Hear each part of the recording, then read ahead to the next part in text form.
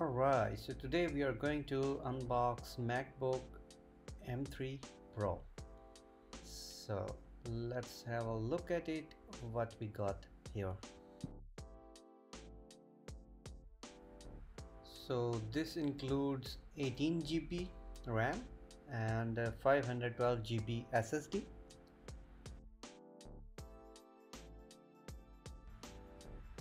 This latest addition to Apple's lineup promises to bring performance and efficiency to the next level. So let's dive right in and see what this machine has to offer.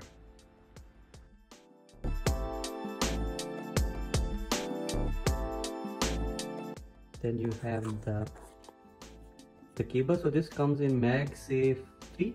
So it's not MagSafe 1, MagSafe 2, it is MagSafe 3. But this laptop can be also charged with USB-C. So it does have 4 USB-C and MagSafe 3. So you have basically 5 charging ports. That's a very good thing. So then you of course have the documentation, and here as usual the Apple does provide you with the logos, MacBook like the Apple logos. And then some other instruction. I'm not sure if you already used MacBook, you need to go through those instructions anyway. And then you have the charger. So this charger basically is 70 watt, as you can see here. So this is a 70 watt version. It's a bit smaller than what we were getting with the Intel i9 or other processor. So it's much smaller. I would say that is like that. I have it here, but I need to find it. So yeah, basically it comes with the charger. Then it comes with this documentation and the MagSafe 3 cable, right?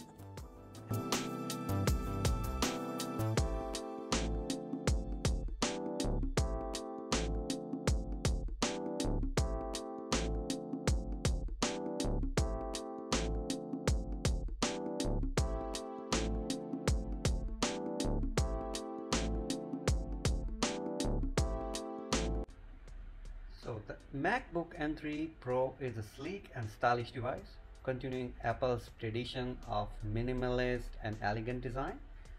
But it's not just about looks. Let's talk about what's under the hood. The M3 Pro is powered by Apple's new M3 chip, which promises up to 30% better performance compared to its predecessor. This chip features an 8-core CPU and a 14-core GPU, making it a powerhouse for both productivity and creative tasks. So whether you are editing high-resolution videos, running complex simulations, or just multitasking, the M3 Pro handles it all with ease.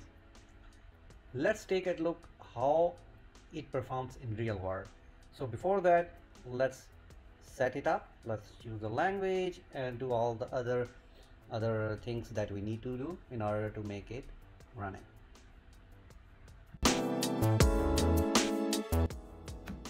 So this is basically pretty slim, as you can see that it's really slim. You have here the MagSafe 3, 2 USBs, the audio jack, and of course as well the other side you have 1 USB-C HDMI built in. So basically this does not come with the i9 or other Intel versions, or in other you can say not M series. So this is basically the third M series laptop. So it is it's after M2 and M1. Of course M1 also does very good job in it. So I would say, what are the pros and cons, that why you would go for M1 or M2 rather than M3.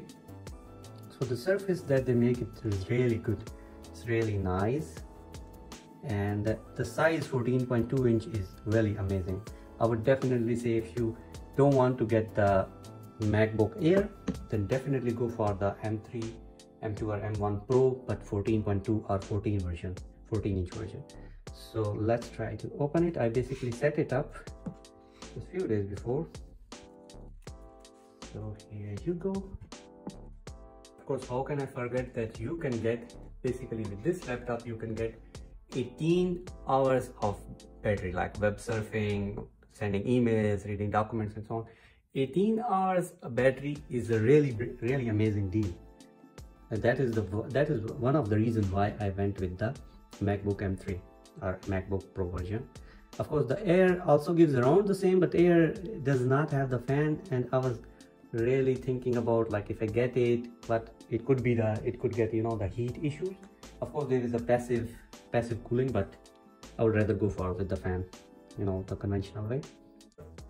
Android developers, for example, you want to download the Android Studio. So what you need to do is when you will go to Android Studio, then when you will try to download it, and then it will give you, of course, that, and then you can here look at MacBook either M with Intel chip or MacBook with Apple chip. So if you are using M1, M2 or M3, you need to go with the Apple chip. And then of course setting up Android Studio is really easy and nice. There is no glitch, you don't need to worry about it a lot. So this MacBook, basically I got it, I would say around a week, and I'm using not of course every day because I have the other laptop in the Intel version which I'm currently using it.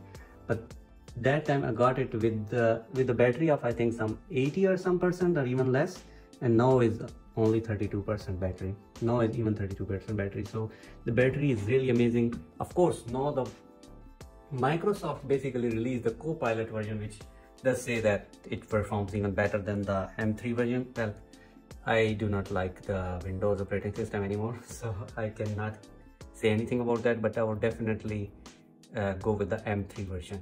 Of course, there is another thing. You can see another video which I will put it or I will try to put the link, that where I reviewed the MacBook M1, the 14-inch version, which is almost the same thing. Of course, I'm saying almost the thing. There are requirements, there are changes in it. For example, the cores, the GPU cores or the CPU cores, or even for example the RAM. This contains 18 GB and the other contains 16 GB, or M1 Pro comes with this with a 14 GB also. Oh, sorry, 16 GB. So there is not much difference if you are not so heavy user. You are not using, you know, a lot of machine learning models and so on. You are basically just using, you know, simple PyCharm with Python programming, using PyCharm or Visual Studio Code or things like that. You will not feel much difference. So this basically now comes with 2,500 euros from Germany. So 2,500 euros, and I got discount of around 400, so it was 2,100 euros, and I could pay with installment. So that's possible with Amazon, not on all products, but you can buy it using that. That you don't need to pay upfront, you know, you can divide it into 5 months. But if you want to look at the M1 version, I would definitely recommend you to go to the local Facebook market to try to find M1, because anyway you cannot find the M1 version, the pack model. So but I would definitely ask you, if you want that, it can cost you around like 1,200 or 1,300 max. I would say never pay more than that for M1 Pro, because that's huge. The battery cycle of this, of course, as I got it new, it was only one battery cycle, and the M1 version, if you can get it around 40-50 cycles, I think that's pretty okay. And these MacBooks are built to last like forever. I would say definitely if you buy MacBook, it can last for more than 8 years easily, because I'm using the Intel i9 version for 4.5 years.